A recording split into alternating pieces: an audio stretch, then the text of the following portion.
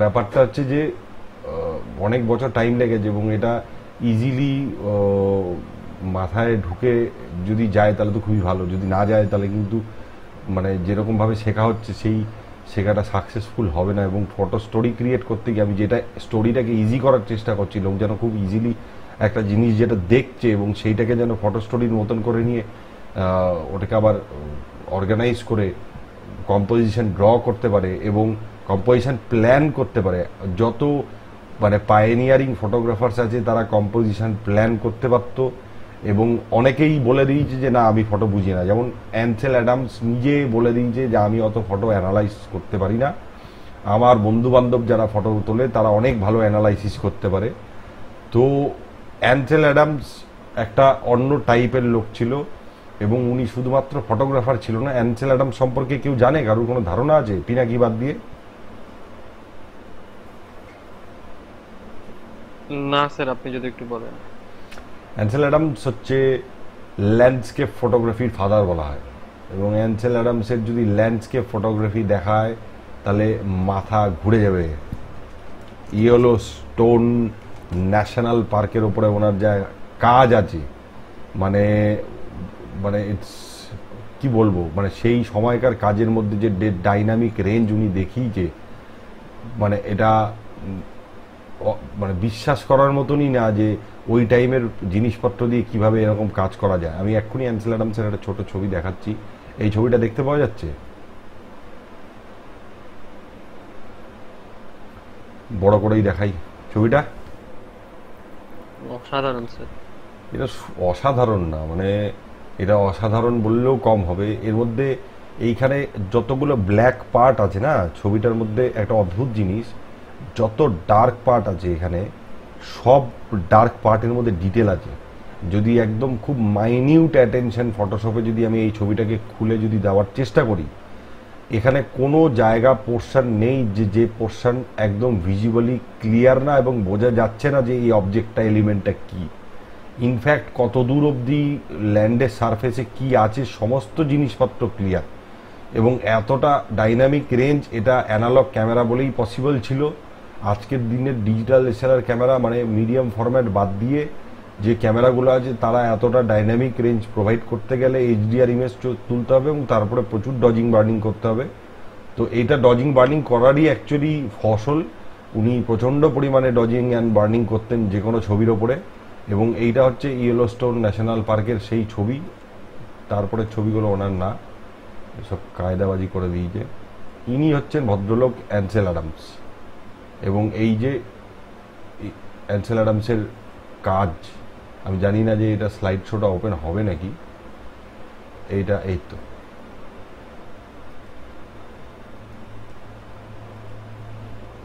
দেখতে পাওয়া যাচ্ছে অ্যানসেল অ্যাডামসের কাজ।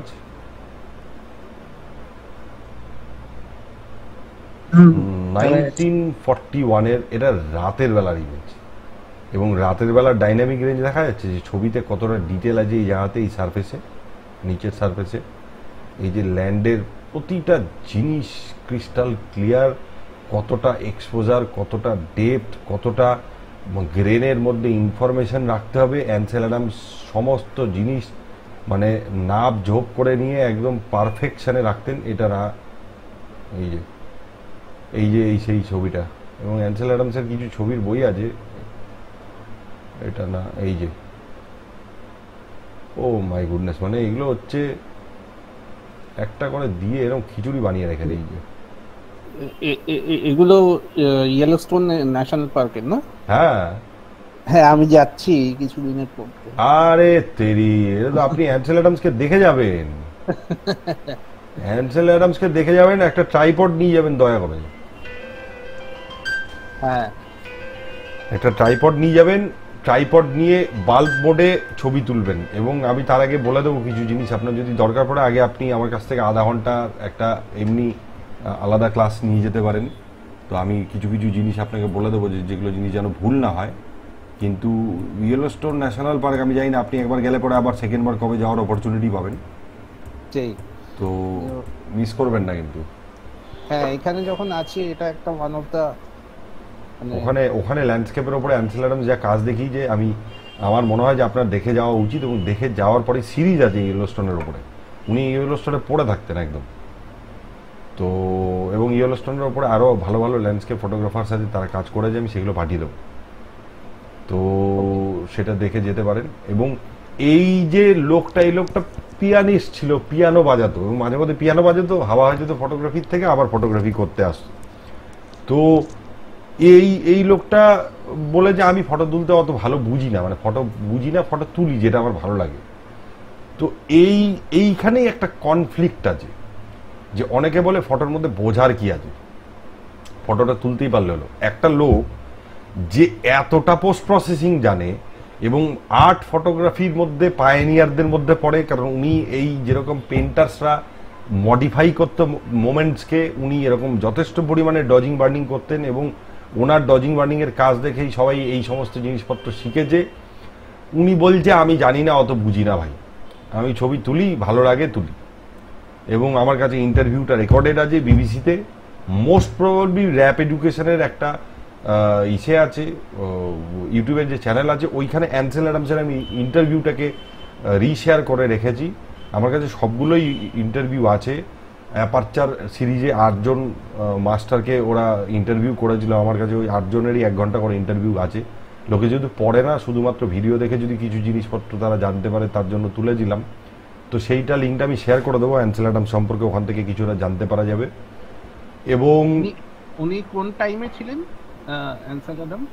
ওই 1920 টাইম থেকে, আচ্ছা, 20-21 থেকে উনি ওয়ার্ল্ড ওয়ার 2 ওই টাইমটায়, ওয়ার্ল্ড ওয়ার 1, ওয়ার্ল্ড উনি এইসব রিয়ালিটি নিয়ে না, উনি বিউটি, উনি অস্কার ওয়াইল্ডের টাইপের লোক ছিল। আচ্ছা আচ্ছা, পৃথিবীতে সব ভালো আছে এই জিনিস উনি দেখিয়ে দিত ছবি দিয়ে। হ্যাঁ সেই সময়, মানে সেই যখন সময় সব খারাপ চলছিল, সব খারাপ চলছে, তখন বলতো যে না সব ভালো আছে, এই যে এই ল্যান্ড ডাইভার্সিটি দেখো, এত সুন্দর পৃথিবী। হ্যাঁ তো এবার ব্যাপারটা হচ্ছে যে এদেরই এগেনস্টে অ্যাকচুয়ালি উল্টো দিকে যে স্টিগলিটস আছে, তারা স্টিগলিটস বলছি, সরি। তো এরা সব গড ফাদার, সব এক একজন। তো এরা তো যাই হোক, অ্যানসেল অ্যাডামস এই যে প্রসেসটাকে যে শো করেছে, এবং তার যে রিক্রিয়েট করার যে ক্যাপাসিটি, উনি ডকুমেন্ট করে যায়নি যে কিভাবে কোন অ্যালাইনমেন্ট করলে পরে ছবিটাকে সুন্দর লাগবে। এবং অনেক লোকজন আছে না ট্র্যাপে পড়ে থাকে। আমি একটা জিনিস দেখাই, গোল্ডেন রেশিও সম্পর্কে কে কে জানে এখানে ফটোগ্রাফিতে?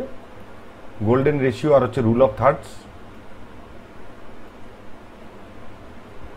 ও মা, তো কেউ জানে না বলে। Golden ratio, Pinaki golden ratio rule of third সম্পর্কে শুনিসনি? একটু একটু শুনেছিলাম, গ্রিড উইড ওগুলো সম্পর্কে শুনেছিলাম, তারপরে গোল্ডেন পয়েন্ট সম্পর্কে শুনেছিলাম, যেখানে সঞ্জয় বাবু গোল্ডেন রেশিও সম্পর্কে জানেন না? অ্যাকচুয়ালি রুল অফ থার্ডটা মানে কি করে আমি কম্পোজিশনটা কতটা কোন জায়গাতে রাখবো, সেরকম ভাবেই এটা হচ্ছে আর কি। বা সাবজেক্টকে আমি ওই গ্রিড করে নিয়ে সেখানে সাবজেক্টটাকে কোন গ্রিডের মধ্যে রাখবো, আচ্ছা, সেইটা আর কি, যেরকম ভাবে কম্পোজিশনটা করবার জন্য এটাই। আচ্ছা আচ্ছা আচ্ছা, এটা আপনি পড়েছেন না, এটা আপনি কেউ আপনাকে শিখিয়েছে? একটু পড়েছি এটা আর কি। আচ্ছা, তো যেটা মেন বিষয় আমি দেখাতে চাইছিলাম, এই যে রুল অফ থার্ডস, আমি আপনাকে সবাইকে আমি দেখাচ্ছি, আপনাকে না। রুল অফ থার্ডসের রেশিওটা আমি জানি না স্ক্রিন শেয়ার হচ্ছে নাকি। ও আচ্ছা, শেয়ার হচ্ছে না।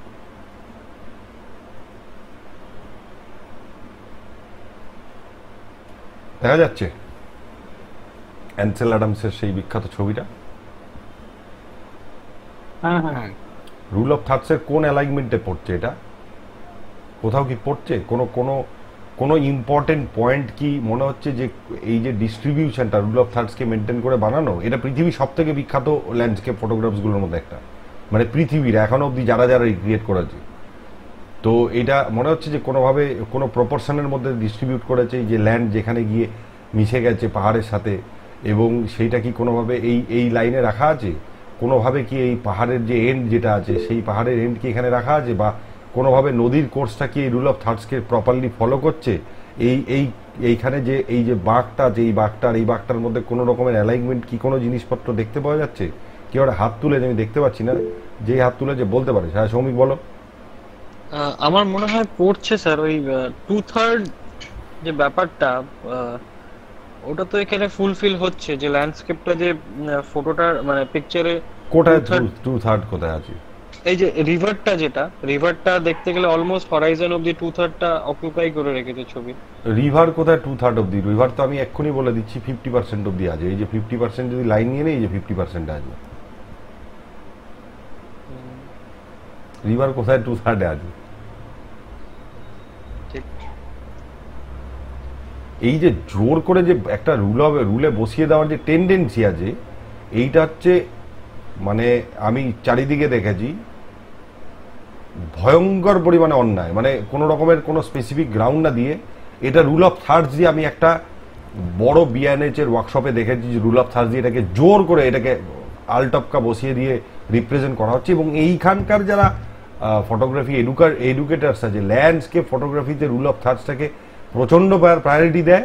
এবং রুল অফ থার্ডস যেখানে অ্যাপ্লাই হচ্ছে না সেখানে খালি বলে ছেড়ে দেবে যে রুল অফ থার্ডস সব জায়গায় অ্যাপ্লাই হয় না, রুল অফ থার্ডসের এক্সেপশন হয়। এক্সেপশনটা কি হয় সেই জিনিসটা কেউ বলছে না। কোথায় রুল অফ থার্ডস বসবে না এইটা কেউ জানে না, এবং কেউ কারোর সঙ্গে শেয়ার করছে না। কারণ রুল অফ থার্ডসটা যিনি আবিষ্কার করেছিলেন, রুল অফ থার্ডস আবিষ্কার করেছিলেন যে তার নাম কেউ জানে? মোস্ট প্রবাবলি উইকিপিডিয়াতে গেলে এটা কি দেওয়া আছে কিনা জানি হ্যাঁ না। স্যার, জন থমাস স্মিথ থমাস 1797 স্মিথ দিয়েছিল rule of 1797, John Thomas Smith, remarks on in rural his book scenery. Remarks on Rural Scenery। এই বইটার মধ্যে এই বইটা আমি পড়েছিলাম। এই বইটা 78 পাতার একটা বই। আমি বইটা দেখিয়ে দিচ্ছি, এই যে পাবলিক লাইব্রেরিতেও বইটা আছে। তো এই বইটা 78 পাতা কি 80 পাতা, পাবলিকেশন অনুযায়ী ডিপেন্ড করে, কোনো পাবলিকেশন একটু বেশি এলাবোরেট করে দিয়েছে। এই ওপেন লাইব্রেরিতে এই বইটা অ্যাভেলেবেল, এবং কারোর যদি পড়তে ইচ্ছা হয় আমি এখানে দিয়ে দিচ্ছি, এটাকে ডাউনলোড করে পড়ে নিতে পারেন। ওই ওখানে দিয়ে দিলাম লিঙ্কটা। এর মধ্যে প্রথম রুল অফ থার্ড সম্পর্কে উনি ভদ্রলোক পেন্টার মেনশন করেছিলেন, এবং উনি পেন্টার ছিল, উনি সায়েন্টিস্ট ছিল না। এবং উনি ভালোভাবে ডিস্ট্রিবিউশন করার জন্য উনি একটা স্ট্যান্ডার্ড তৈরি করে দিয়েছিল গ্রস পেন্টারদের জন্য, যারা ডিস্ট্রিবিউশন বুঝতো না। আমি অনেক ফটোগ্রাফারদেরকে দেখি যারা 50-50 ডিস্ট্রিবিউশন বোঝে না, মানে 1:1 কিভাবে দুটো মানে জায়গা, মানে হয়তো স্কাই আর ল্যান্ড, বা হয়তো ওশান হয়তো স্কাই, এইটা 50-50% হয়ে আছে কিন্তু চোখে ধরা পড়ছে না। সেই চোখ ডিসব্যালেন্সড লোকের, এবং চোখ প্রচণ্ড পরিমাণে মনের সঙ্গে কানেক্টেড। আমি যারা দেখেছি সাইকোলজিক্যালি একটু ডিস্টার্ব হয়, তারা প্রপোর্শন ঠিকঠাক দেখতে পারে না কোনো জিনিসে। প্রপোর্শন দেখতে গেলে পরে সাইকোলজিক্যালি প্রচণ্ড পরিমাণে স্টেবল হতে হবে, মাথা ঠান্ডা রাখতে হবে, এবং দেখে জাস্ট জাজমেন্ট করা, প্রপোর্শন করা, ইটস ভেরি ভেরি ডিফিকাল্ট। মনে হতে পারে ইজি, কিন্তু ইজি না। আর 50-50 যেটা 1:1 ডিস্ট্রিবিউশন হয়, সেটা প্রচণ্ড ট্রিকি। মানে কিছু কিছু ছবিতে 1:1 ডিস্ট্রিবিউশন হয়ে আছে, যেইখানে হেভি অবজেক্টস আছে যেই সেগমেন্টটার মধ্যে, সেই সেগমেন্টটা সবসময় বড় মনে হয়, মানে সেই সেগমেন্টটা সবসময় ছোট মনে হয়। এবং যেই সেগমেন্টের মধ্যে কিছু নেই, মানে ওপেন স্কাই আছে, স্কাইয়ে কোনো মেঘ নেই, একদম ফ্যাকাশে আকাশ, সেই প্রপোর্শনটা যদি ছোট রাখা হয় সেটাকে অনেক ব্রড মনে হয়। এটা একদম ওই সাইকোলজির সঙ্গে ব্যাপারটা অ্যাটাচড, যে একটা ফাঁকা ঘরে যদি কোনো রকমের ফার্নিচার না থাকে ঘর বড় মনে হয়। শ্রমিক মনে হয় না বড়? হ্যাঁ স্যার, হ্যাঁ স্যার, এটা একটা এটা কিসের জন্য মনে হয়? সাইকোলজি। এটা তো নিউরোসায়েন্সের মধ্যে, এটা সাইকোলজি কথা। মানে স্পেসটা অনেক ভ্যাকেন্ট দেখা যায়, অকুপাই এরিয়াগুলো খুব অল্প থাকে, ওই জন্য জিনিসটা অনেক ভাস্ট বলে মনে হয় এরিয়াটা আমাদেরকে। কারণ ফার্নিচার ঢুকে গেলে ফিল্ডটা আমাদের কম হতে থাকে, যে স্কোয়ার ফুট এরিয়াটা, কার্পেট এরিয়াটা কম হতে থাকে, তখন মনে হয় যে জায়গাটা ছোট। আর যখন ফার্নিচার থাকে না তখন ইটস, জানি না আমি গুছিয়ে বলতে পারলাম কিনা। ওই পার্সপেক্টিভটা তৈরি হয় অ্যাক্সেসিবিলিটির উপরে। আমার অ্যাক্সেসিবিলিটি যেখানেই কমতে থাকবে, আমার ধীরে ধীরে মেন্টাল কমফর্ট কমতে থাকে ওই জায়গাটায়, এবং মনে হয় যে ওই জায়গাটা প্রচণ্ড পরিমাণে ছোট, মানে সাফিসিয়েন্ট না। এটা ইমেজের কম্পোজিশনের ক্ষেত্রে হয়। আমি যখন কম্পোজিশনের ক্লাসগুলো করব তো তখন ওই কম্পোজিশনের ক্লাসের মধ্যে আমি এলাবোরেট করে এই ব্যাপারগুলো বলে দেবো। কিন্তু এই প্রপোর্শনটা নিয়ে প্রচণ্ড পরিমাণে চিন্তাভাবনা করার বিষয়, এবং যখন ছবি ল্যান্ডস্কেপ কেউ দেখছে তার মাথায় যেন এই সাইকোলজিটা থাকে। আমি ওই গ্রস একটা রিক্সাওয়ালা বা একটা ট্যাক্সিওয়ালা গিয়ে কোনো এক্সিবিশনে ছবি দেখছে, তারা যদি ডিস্ট্রিবিউশন ঠিকঠাক নাও বুঝতে পারে তাতে কিছু যাবে আসবে না। কিন্তু যে ফটো শিখছে, ফটো বোঝার চেষ্টা করছে, সে ওই পার্সপেক্টিভ থেকে ছবি দেখলে হবে না। তাকে মাথায় রাখতে হবে যে কোথায় স্পেস আছে, কোথায় স্পেসের মধ্যে বেশি অবজেক্ট আছে, কোথায় স্পেসের মধ্যে বেশি অবজেক্ট নেই, কোথায় প্রাইমারি অবজেক্ট, কোথায় সেকেন্ডারি অবজেক্ট। আমি পরে primary object, secondary object, tertiary object এবং সাবজেক্ট 3টে ক্লাসে হয়, সেগুলো কিভাবে কোথায় ডিস্ট্রিবিউশন হয় এগুলো অনুযায়ী আমি বলবো। তো সেগুলো কোথায় কি আছে সেটা মাথায় রেখে ছবি দেখতে হবে, এবং তাহলে ওই প্রপোর্শন ব্যাপারটা প্রচণ্ড পরিমাণে ক্লিয়ার হবে। তো যেটা আমি বলার চেষ্টা করছিলাম যে এই যে বইটা আছে, এই বইটার মধ্যে উনি ভদ্রলোক কিছু মেনশন করে দিয়েছেন কোথায় কোথায় অ্যাপ্লাই করা কিভাবে পসিবল, এবং এইখানেই প্রথম মেনশন। ওনার কাজ দেখলে পরে বোঝা যাবে ওনার আরও কাজে আছে, কিছু কিছু ল্যান্ডস্কেপ কাজ আছে। উনি আরবান রুরাল সমস্ত জিনিসপত্রের ওপরে এবং আর্কিটেকচারের ওপরে সমস্ত রকমের পেন্টিংস দিত। মানে সে পেন্টিং দেখলে হারিয়ে যাওয়ার মতন, একেবারে মনে হবে যে ওই জামানায়, ওই টাইমে, ওইখানে ইউরোপে কোথাও যদি জন্ম ঠন্ম নিতাম, লাইফ কেমন হতো, মানে লোকে হারিয়ে যাবে পেন্টিং দেখলে পরে, এরকম পেন্টিং করতেন। তো ওনার সলিড পেন্টিংয়ের দক্ষতা ছিল এবং পারসেপশন ছিল, এবং উনি লোকজনকে এডুকেট করার জন্য সেই টাইমে এই প্রপোর্শনটা দেন। কিন্তু এর মানে উনি এরকম না যে উনি বলে দিয়েছেন যে সমস্ত প্রপোর্শনের মধ্যে এই জিনিসটাই শাশ্বত এবং এটাই চালাতে হবে, এটা ছাড়া ল্যান্ডস্কেপ হবে না। এবং ল্যান্ডস্কেপ ছাড়া এখনকার দিনের মানুষ যে কোনো বিষয়ের মধ্যে রুল অফ থার্ডস বসিয়ে দেওয়ার চেষ্টা করে। যে এই কানেক্টিং যে পয়েন্টসগুলো আছে, সেই কানেক্টিং পয়েন্টসগুলোকে প্রচণ্ড পরিমাণে রেলিভেন্ট দেখায়। আই গেস কে এই যে ছবিটা, যে জিনিসটা আমি এতক্ষণ দেখাচ্ছিলাম, এই ছবিটার মধ্যে আর একটাও রুল দেখানোর চেষ্টা করা হয়। সেই রুলটা, রুল অফ থার্ডসের সঙ্গে সৌমিক আর একটা রুল আছে প্রচণ্ড ফেমাস, সেটা কি বলো তো, যেটা সবাই ইউজ করে, মানে বলার চেষ্টা করে যে এই রুলটা ছবিটা মেনটেন করেনি। সঞ্জয় বাবু, রুল অফ থার্ডস বাদ দিয়ে বলতে পারবো না। স্যার ওই ট্রায়াঙ্গেল বলছি স্যার, আমি বুঝতে পেরেছি কোনটা বলছেন, আমি বলছি। ওটাকে গোল্ডেন রেশিও বলে, সবাই গোল্ডেন রেশিও অ্যাপ্লাই করার চেষ্টা করে, গোল্ডেন পয়েন্টস বলে, যেটা ওই ফিবোনাচি সিরিজ গোল্ডেন স্পাইরালটাকে দেখায়, ইনফাইনাইট একটা লুপ তৈরি করার চেষ্টা করে, ঠিক আছে। এবং এই যে গোল্ডেন পয়েন্টস, ঠিক আছে, এবং সেটাও বলা হয় যে গোল্ডেন পয়েন্টসকে স্যাটিসফাই করে যে এই সমস্ত ছবিগুলো থাকে প্রপোর্শনের, বা এই যে কানেক্টিং যে পয়েন্টসগুলো আছে, এই কানেক্টিং পয়েন্টসে প্রচণ্ড পরিমাণে ইম্পর্টেন্ট জায়গাগুলোকে ফেলে রাখতে হবে, তাহলে ছবিটা প্রচণ্ড লুক্রেটিভ হবে। এই কানেক্টিং পয়েন্টসের মধ্যে কিছু দেখতে পাচ্ছ তুমি, যেটা প্রচণ্ড পরিমাণে রেলিভেন্ট এবং কোনো প্রপোর্শন কানেক্টিং পয়েন্টসের সঙ্গে অ্যাকচুয়ালি অ্যালাইন করে আছে এখানে। এই যে লাইনটা, যেই লাস্ট লাইনটা, যে এখানে হরাইজেন এন্ড করেনি, হরাইজেন কিন্তু এই জায়গাটা এন্ড করে গেছে এবং তারপরে পাহাড় শুরু হয়েছে, এবং এই গোল্ডেন পয়েন্টসের সঙ্গে রেলিভেন্ট না। তো কি করে ছবিটা বলো তো এতটা অ্যাট্রাকটিভ যে কোনো রুল মানতে চাইছে না? স্পাইরালও দিয়ে দিতে পারি আমি, দেখো স্পাইরালকে ওবে করার মতন কোনো সিনারিও দেখতে পাচ্ছ?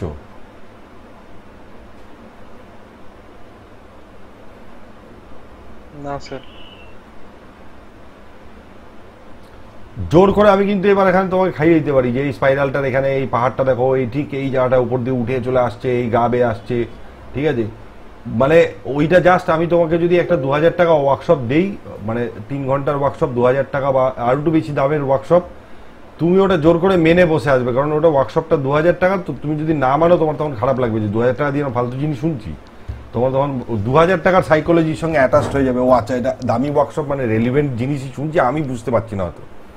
এবং জোর করে তুমি সারা জীবন সমস্ত জায়গায় rule of thirds golden ratio apply করার চেষ্টা করবে, কোনোদিন ছবি তৈরি হবে না রুল ফুল দিয়ে। তারপরে তোমার একদিন মনে হবে যে ধর রুলস দিয়ে কিছুই হয় না, তার থেকে এমনি ছবি তুলছি তাই বেশি ভালো লাগছে। ফটোগ্রাফি এডুকেশন বলে কোনো জিনিসই হয় না, তুমি এই কনসেপ্টটার থেকে দূরে চলে যাবে একদম। বিলিভ করতে ইচ্ছা হবে না যে এডুকেশন নিয়ে ফটোগ্রাফিতে কোনো কিছু হওয়া পসিবল। ও যা ইচ্ছে হচ্ছে, ভালো লাগছে সেটা তুলি, সেটাই অ্যাকচুয়ালি এই এডুকেশন ফটোগ্রাফিতে এগুলো ফালতু জিনিস। কারণ যে প্রসেস, যে ওয়েতে লোকজন এডুকেট করার চেষ্টা করে এডুকেটাররা, সেই জিনিসটাই ইরেলিভেন্ট এবং বেসলেস, এবং মানে কোনো সায়েন্টিফিক অ্যাপ্রোচ ওর মধ্যে নেই। জাস্ট বুজরুকি খেয়াল খাওয়ানোর মতন করে নিয়ে ফটোগ্রাফি এডুকেশনটাকে এস্টাবলিশ করার চেষ্টা করা হয়, এইভাবে করলে হবে না। তো এটা কম্পোজিশনের ক্লাসের দিকে আলোচনা করব। কিন্তু যেটা আমি বলতে যাচ্ছিলাম যে আর্ট ফটোগ্রাফির যে অ্যাপ্রোচ, এই আর্ট ফটোগ্রাফির অ্যাপ্রোচে এগুলো রিয়ালিটি।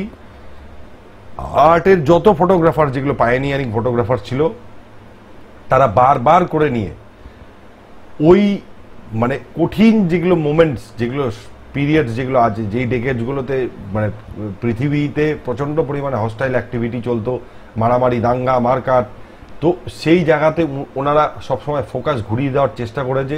রেনেসেন্স পিরিয়ডে সব থেকে বেশি হয়েছে, এবং ওই আর্টিস্টরা সবসময় ফোকাস ঘোরানোর চেষ্টা করেছে ওই হস্টাইল যে নেচার ছিল ইউরোপেরদের, যে বর্বর ইউরোপ কী করতো, যে একটা দেশ আর একটা দেশের সঙ্গে সারাদিন মারামারি করে বেড়াতো, সেগুলোর থেকে লোককে সরিয়ে দিয়ে যে লোককে বোঝানো যে না না এরা প্রচণ্ড সভ্য এবং প্রচণ্ড গোছানো একটা কান্ট্রি। তো লোকের এই হিউম্যানিটি বা এই যে সভ্যতা, এই সিভিলাইজেশন, তার উপরে যে ট্রাস্ট, ফেথ, এগুলো যে উঠে যাওয়ার পর্যায়ে এবং পরপর এতগুলো মানে ভয়ঙ্কর যুদ্ধ, তার যে সাইকোলজিক্যাল ইম্প্যাক্ট গ্লোবালি সবার ওপরে, সেইখান থেকে রিলিফ দেওয়ার জন্য আর্টিস্টরা কাজ করেছে। এবং আর্ট ফটোগ্রাফি ইজ রিয়াল, এখান থেকেই ফটোগ্রাফি অরিজিনেট করেছে। এটাকে উড়িয়ে দিলে পরে চলবে না, এটার মধ্যে অ্যানালাইসিস, এটার মধ্যে রিসার্চ করার প্রভিশন আছে। আর্ট কোথায় সায়েন্সের থেকে সুপিরিয়ার, কোন জায়গায় গিয়ে রিক্রিয়েশন, রিপ্রোডাকশনের যে সমস্ত ব্যাপার আছে, এগুলোকে আমি আর অ্যানালাইসিস করতে পারবো না যুক্তি তর্ক দিয়ে, সেটাও সায়েন্টিফিক একটা বা একটা র্যাশনাল অ্যাপ্রোচে মানে অ্যানালাইসিস করার বিষয়। তাহলে বুঝতে পারবো যে হিউম্যান ব্রেন অ্যাকচুয়ালি কীভাবে রিক্রিয়েশনগুলোকে অ্যানালাইজ করার চেষ্টা করে, কতদূর অ্যানালাইসিস করা পসিবল, কোথায় গিয়ে পসিবল না, আমি ভাবছি পসিবল কিন্তু অ্যাকচুয়ালি পসিবল না, এইগুলো সমস্ত প্রশ্নের উত্তর পাবো। আচ্ছা, দৈপায়ন আগের দিনের ক্লাসটা তুমি রেকর্ডিং চেয়েছিলে, আমি কিছুক্ষণ আগে দেখলাম রেকর্ডিংটা ঠিকঠাক নেওয়া হয়ে গেছে, কিন্তু রেকর্ডিংটা 2.5 ঘন্টার, ওটা এডিট করতে এতটাই সময় লাগছে যে আমি ঠিকঠাক কন্টিনিউয়াস টাইম দিয়ে উঠতে পারছি না। তো আমি ওইটাকে একটু মডিফাই করে তারপরে ওই লিঙ্কটাকে শেয়ার করে দেবো। ক্লাসিফিকেশনের ওই রেকর্ডিংটা থাকবে, যারা ক্লাস করেছে তাদের জন্য ওটা দেওয়া হবে, দৈপায়নকে দিয়ে দেওয়া হবে। ওকে স্যার, সবাইকে দিয়ে দেওয়া হবে। তো ব্যাপারটা হচ্ছে যে এই যে আর্ট আর এই যে ফটোগ্রাফি, এই ফটোগ্রাফি বাদ দিয়েও যেটা আর একটা জায়গা আছে ফটোগ্রাফিতে, সেইটাকে আমরা নাম দিয়েছিলাম হচ্ছে এভিডেন্স ফটোগ্রাফি। আমি সৌমিকের আগে দিন এই নামটা কয়েন করিনি, মানে বলিনি মনে হয় টার্মটা। স্যার বলেছিলেন, টপিকটা উঠেছিল স্যার, টপিকটা উঠেছিল, তবে এভিডেন্স ফটোগ্রাফি, হ্যাঁ। এবং এভিডেন্স ফটোগ্রাফির যে সেগমেন্টটা, এটাকে আমি আর বেশিক্ষণ অ্যানালাইজ করবো না, বেশিক্ষণ বলবো না, পরে এটাকে আমি আবার রিভিশন ক্লাসে কোনো একটা অন্য জায়গায় যদি অনলাইন ব্যাচ যখন শুরু হবে সেখানে আমি একটা ফ্রি অ্যাক্সেস দিয়ে দেবো, তোমরা ঢুকে নিয়ে আরও জিনিসপত্র শুনতে পারো, কারণ এর পরের ক্লাসিফিকেশনটার মধ্যেও আমরা ঢুকবো। তো এইটাকে যেমন আমি অ্যাপ্রোচ ওয়াইজ ক্লাসিফিকেশন বলি, কারণ ফটোগ্রাফার কি প্রসেসে কি চিন্তা করে নিয়ে একটা মোমেন্টকে অ্যাপ্রোচ করবে, এইটা ফিল্ডে যাওয়ার পরে সব থেকে ইম্পর্টেন্ট। মোমেন্ট আমি দেখতে পাচ্ছি, ইনস্ট্যান্ট এমন জিনিস দেখতে পারি যেটা আমার কাছে রিপিট হবে না। আমার হিউম্যান কনসিয়াসনেস, আমার বুদ্ধি, ইন্টেলেক্ট বলে দিই যে এটা একটা রেয়ার এভিডেন্স, আর রিপিট হওয়ার চান্স মুখের সামনে হয়তো নেই। তখন আমার এভিডেন্স ফটোগ্রাফার হিসেবে একটা অন্যরকম অ্যাপ্রোচ হবে, তার জন্য অন্য রকমের পোস্ট প্রসেসিং, তার জন্য অন্য রকমের ক্যামেরা হ্যান্ডেলিং, তার জন্য অন্য রকমের সেটিংসের অ্যাপ্রোচ। এভিডেন্স ফটোগ্রাফিতে কেউ ম্যানুয়াল মোডে যদি ক্যামেরা নিয়ে ফটোগ্রাফি করে মাতব্বরি করতে যায়, এভিডেন্স পালিয়ে যাবে। হয়তো কোনো এভিডেন্স 30 সেকেন্ড অবধি অপরচুনিটি দিতে পারে, হয়তো কোনো এভিডেন্স 1 মিনিট অবধি দিতে পারে, কিন্তু লং একটা ডিউরেশন অবধি মোমেন্টকে মুখের সামনে রিপ্রেজেন্ট করে দেবে না। এবং আমি যদি ওই ক্যামেরার ছবি তোলার পরে এরকমভাবে সেটিংস ঘাটতে থাকি, গোল করে ঘোরাতে থাকি, কোন ছবিটা ভালো আসলো, কোনটা দিলে পরে হারিয়ে যাই বুজরুকি খেয়ালে যে এটা দিলে পরে তো আমি জিতে যাবো কম্পিটিশনে, এটা তো ফেসবুকে এতগুলো লাইক আসবে, তাহলে শেষ, তাহলে ওই ইভেন্টটা ক্যাপচার হবে না। আর যেটা আমি যতগুলো ওই ইভেন্টের ওয়ার্কশপে যাই, আমি দেখি যে অনেক লোক হারিয়ে যায়। এভিডেন্স ফটোগ্রাফির অ্যাপ্রোচ নিয়ে কাজ করা উচিত, এভিডেন্স ফটোগ্রাফির অ্যাপ্রোচ নিয়ে না করে আর্ট ফটোগ্রাফির অ্যাপ্রোচে করছে। ও ধরে নিচ্ছে ওর জীবন শাশ্বত। এইবারের ইভেন্টটা দেখেছে, এইবার যদি ভুল হয় পরের জীবনে